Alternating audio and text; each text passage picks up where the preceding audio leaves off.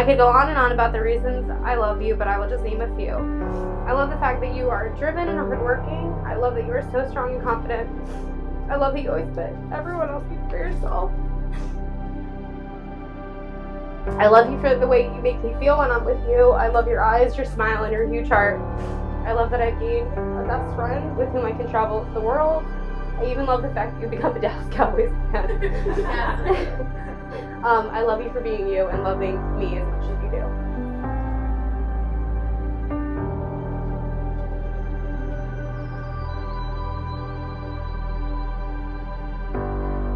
Yuri. When you look at Sarah, all I see is a forever love. You would do anything for her, and that's why we love you so much. One of the best things about Sarah and Yuri is that they completely balance one another. They are the epitome of a true team. They both left their comfort zones for one another, and that goes to show you how strong their love is. You know, initially when you guys did meet, you always had that special bond and connection, and I always knew there was going to be something eventually, and I'm glad it led to this moment.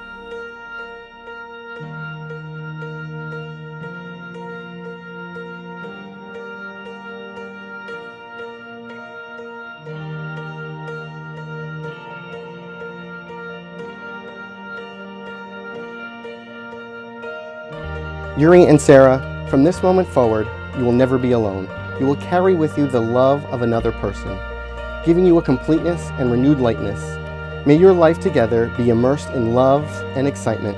May you strive to enrich each other in every way possible.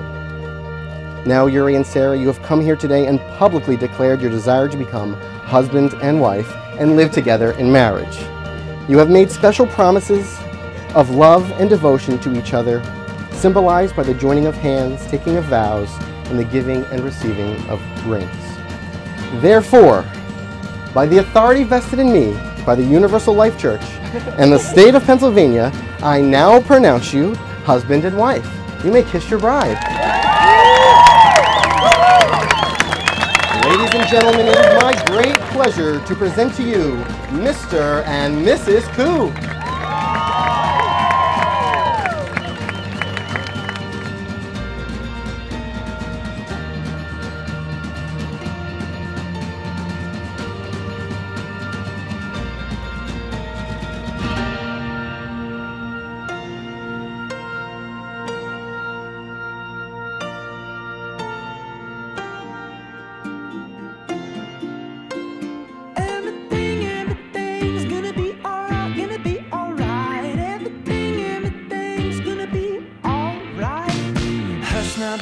Don't you cry, I'ma sing you to sleep tonight. I know it's strange and not the grass, the fact that we can understand the meaning of this life. Sometimes it's hard to find, but if we learn to look between the lines, I think that if we'll open our eyes, we're gonna see the sunrise.